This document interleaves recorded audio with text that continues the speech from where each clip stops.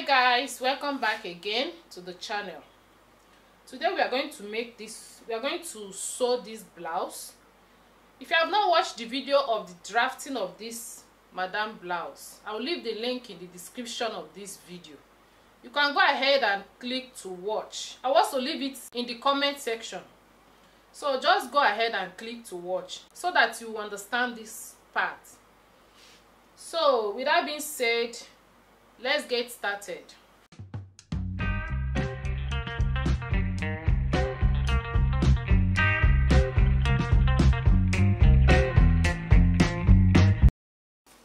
So guys,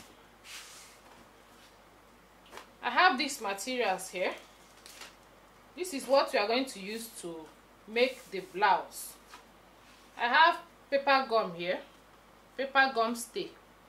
You can make use of any one you have. Hair stay, if you have hair stay, go ahead and use it. And I have my wadding. This is medium type, not the soft type. So I would advise you to use this type of breast pad. Medium is a bit thick, but not the thickest. If you go to the market, just tell them medium and you get it. Another thing is lining. I'm making use of cotton lining for this. You can make use of any type of lining you have. For me, I prefer using cotton lining. And this is my lace and lace lining, which is satin. So guys, the first thing to do is to use this pattern to cut on these two, the lace and this satin. I'm going to cut this center part. I'll be cutting it on fold, and every other ones will be two.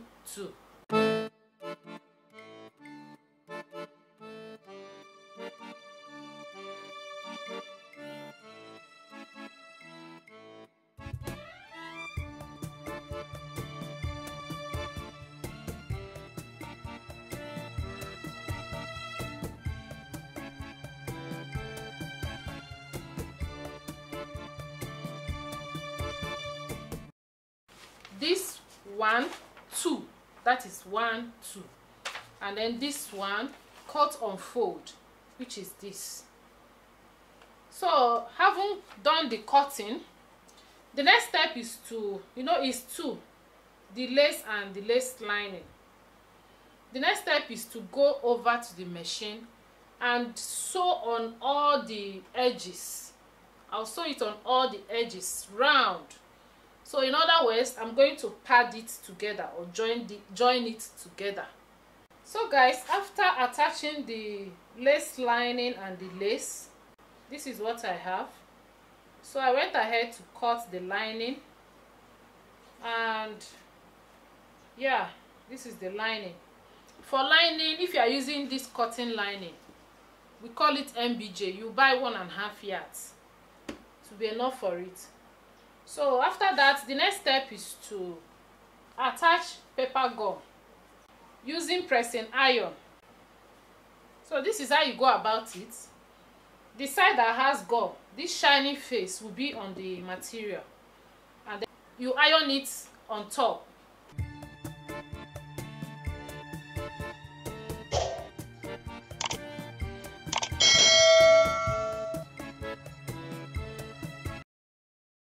I will go ahead and attach the paper gum on all of them. So guys, I've attached the paper gum on all of them, both the front and back. If you have enough paper gum, you can also attach on the lining. The next step is to cut the wadding. To cut it, I'm going to place it like this. This place will be at the under bust.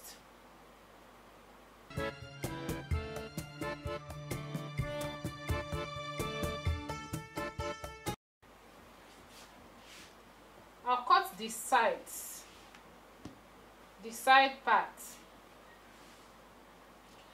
So guys, to cut this side, I'll fold the pad into two. I'll fold it into two, and I'm going to make sure that the length I have here is 6.5. 6.5 from here to here.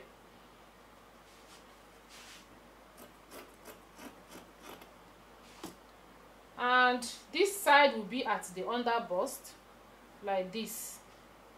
This is the under bust while I cut.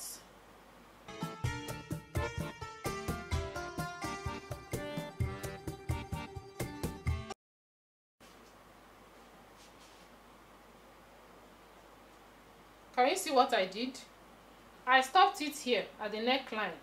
So if you want to curve this side, if you don't want to leave it like that, you curve here like this. It's optional. And then you curve here if you want.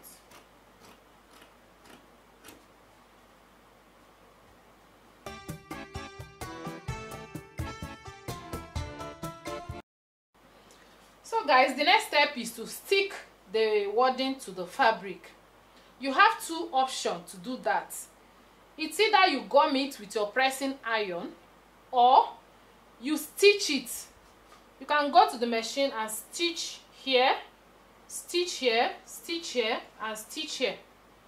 So anyone that is okay for you, go ahead and do that. But for me, I'm going to stitch. I'm not going to gum it on the fabric. This is the side that has gum. Do you understand? On top. So I'm not going to place the side that has gum here on the fabric. No. If I place it, that means I will use iron to join it together, to stick it together. That's not what I will do. I'm going to leave it. The side that has gum will be on top. This side has gum. This side has gum. And I'll go to the machine and use my sewing machine to stick it on these edges only. So that after, when I attach my lining, after attaching my lining, I'll iron it. And when I iron it, this side that has gum will stick on the lining instead of the material. Do you understand? So guys, I'm done attaching the wording like this. So the next step is to join. To join it, we're going to sew like this. I'll place it like this, and yeah. So I'll pin it down.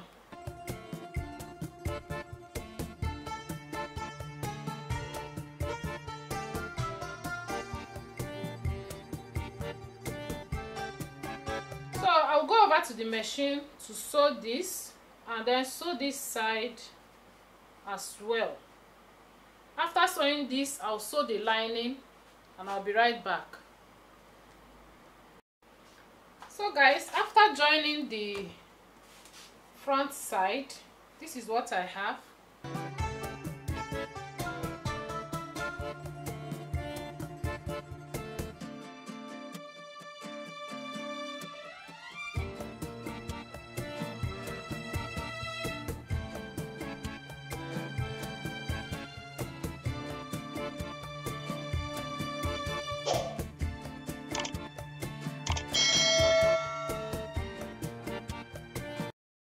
Guys, the next step is to use the lining to turn the neckline, close up this side, the two sides, and here, and then I'll turn to the right side from the armhole.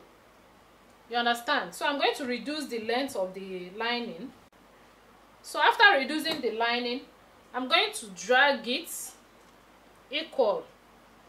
I'll drag it equal like this, and I'll close this side. I'll drag it up. See the neckline. I'll drag it up again and sew the neckline. Do you understand? And after that, I'll close this side and close this side. So guys, after sewing, I notch this side, notch this center side, and this side. So after giving it a notch, I'll turn to the right side from the armhole.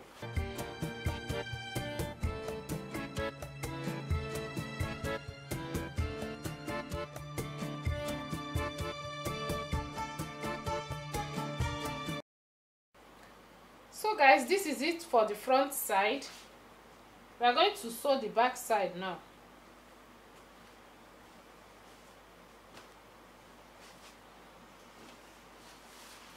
So the back side, we have two parts to it because we have zip at the back side. This is the first part, this is the second part. What I'll do now is to place it like this. This is the armhole. I'll place it like this and stitch. I'm going to sew like this with 1/2 inch. So you may want to pin it before sewing.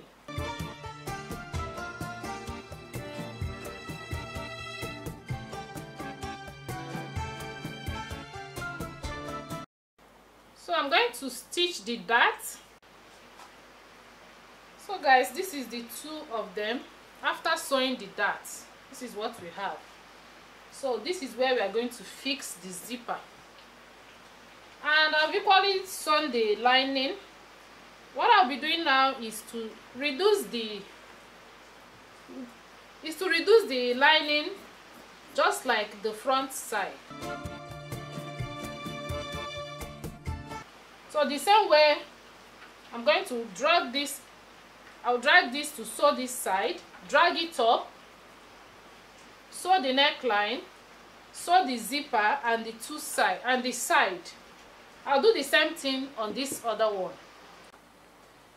After fixing the zip, this is what I have. So the next step is to join the two shoulders and shape the two sides.